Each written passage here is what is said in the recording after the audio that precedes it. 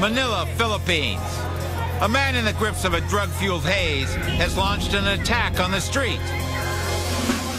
In his altered condition, he grabbed this 11-year-old girl and holds her at knife point.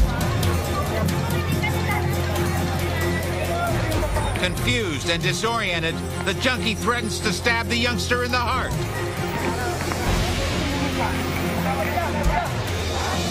Police know the murderous menace could kill her with the slightest flinch.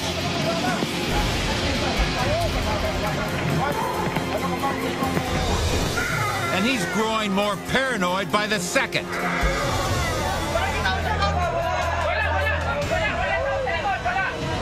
The crush of onlookers is only adding to the tension. Especially when one of them goes violently rogue.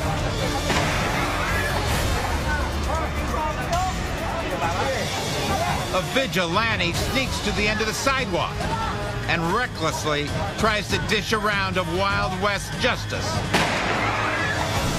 But his attempt at being a hero triggers a panic.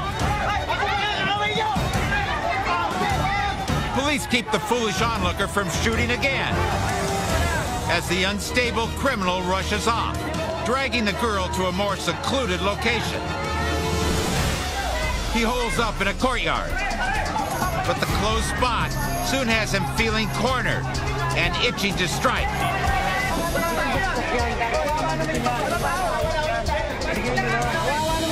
A hostage negotiator attempts a softer approach.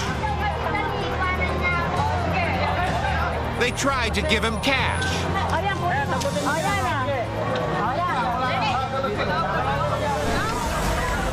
And even a taxi for escape.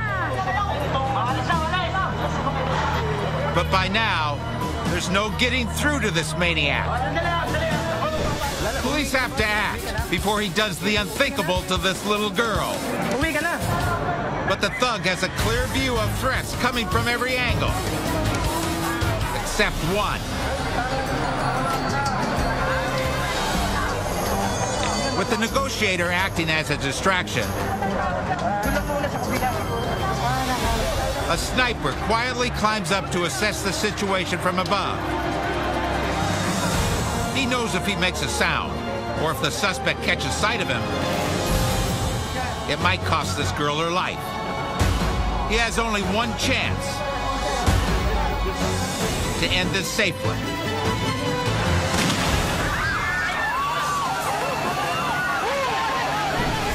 The marksman stealthily chooses his shot. In the chaos, the crowd doesn't know if the child has been injured or killed. It was close. She's in shock, but otherwise unharmed. And she'll never have to fear the sadistic kidnapper again. His wound is instantly fatal. When this lowlife took a young girl by force, foolish citizens took the law into their own hands. But stopping this cruelty was a job for the experts.